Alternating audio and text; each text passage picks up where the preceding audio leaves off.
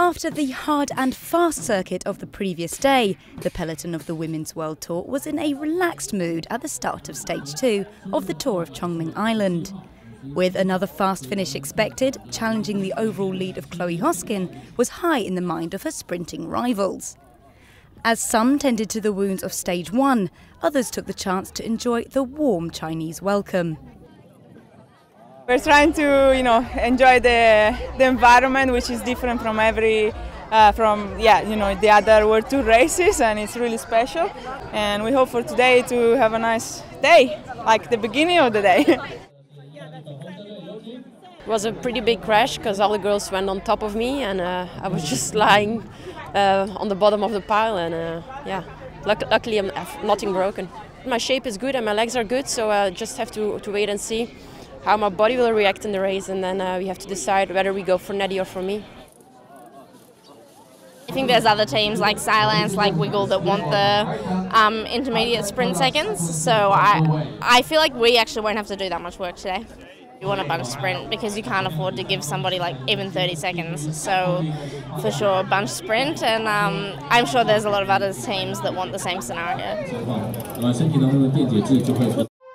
Of Stage 2's 135 kilometres, the first 30 would play out on the roads of Chongming Island, before heading north and returning to the more familiar surroundings of Chongming.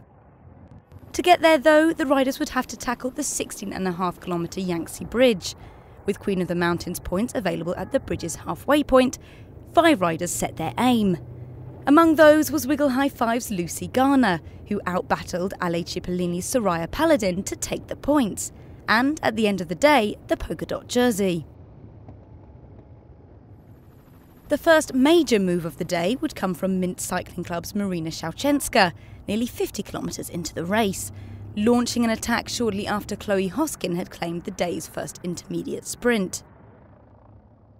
And the Belarusian would enjoy the open roads on her own for some time, but with the day's final intermediate sprint up ahead, those wanting to reduce Hoskin's GC lead weren't about to let her escape.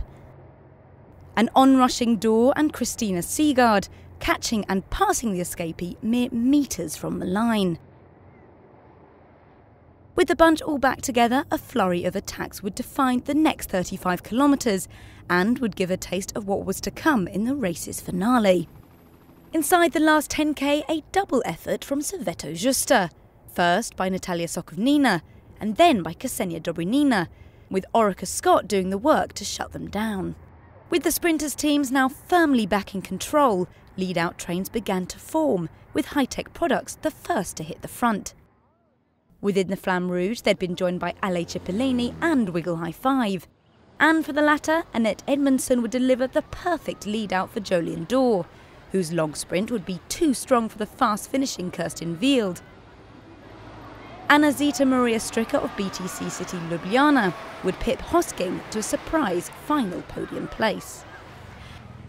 But it was Wiggle High Five who had the most to celebrate, as Dor claimed the stage and the overall race lead. I did the first intermediate and I got third, so that wasn't too bad. And then I tried again on the second intermediate sprint and I won it. So then I said to the team, yeah, let's do a full lead out for the final sprint. And I'm so happy they gave me the chance and they trusted me, despite my crash yesterday. And I'm so happy I could finish it off for them. In the final sprint I had really good help by Raquel and Shaila. And then I think in the last corner I took the train of Cipollini. And then it was really close with Jolien, I think, in the end. It will be a difficult game, but yeah, it's also clear we have to take the seconds in the intermediate sprints and in the final. So that's the goal. It's always a little bit dangerous in this kind of sprints, but it was like really chaotic, and so I just was on the wheel from Dor, and I don't know what I did today because I'm not a super sprinter, so I'm just happy. Outside of the day's top 3, Ale Cipollini had a trio of top 10 finishers in Hosking, Marta Bastianelli and Anna Trevisi, while 20-year-old Maria Vittoria Sporotto continues to impress with a 7th place finish as she holds on to her white jersey. In the overall standings, Seegard of Team Velo Concept and BTC City Ljubljana's Jelena Eric are the 2 new faces in the top 10, But it's Dorr who heads into the final stage in yellow, with Wield and Hosking likely to be her most dangerous challengers on the final day.